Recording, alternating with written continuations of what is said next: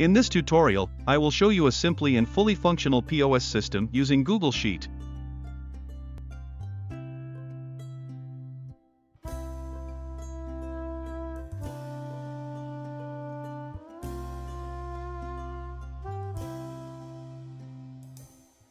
As you can see here, the search function is very useful. It will automatically collapse the list of items upon search, and there is an order status.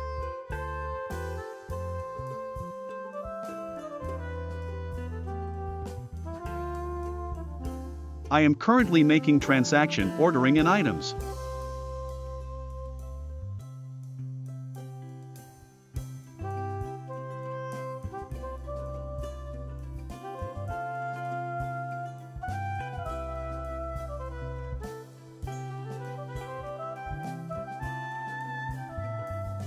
I also applied restrictions to avoid system errors.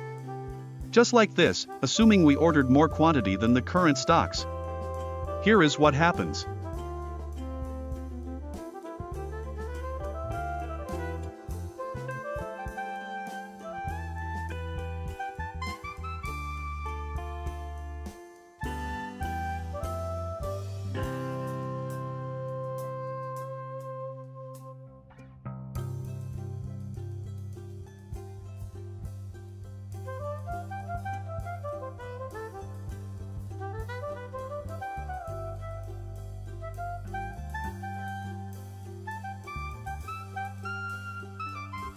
Now, let's check all the ordered items in Customer Order Sheet and the total price. On Customer Order Sheet, there is Cancel, New Transaction and Done buttons. You can cancel by item by deleting the row. Also, you can cancel all of the ordered items by clicking the Cancel button, and all of them will be back or available to stocks in POS dashboard. I applied also a restrictions here to avoid system errors, such as you can't do another transaction if there is an ongoing transaction. Of course, maybe a receipt is needed after transaction. You can print it on the receipt sheet by pressing Ctrl+P. Allow me to pause you for a moment. If you reached in this part of my video, it seems that you like it. Please give me a favor by liking this video and subscribe. Thank you and appreciate your support.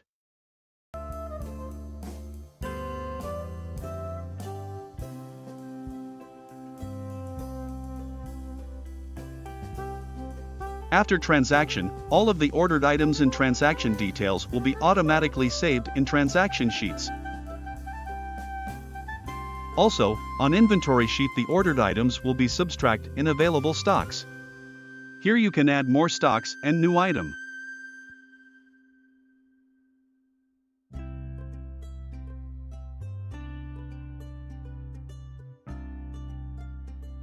Let's add new item and see that the item will be automatically added also in POS dashboard.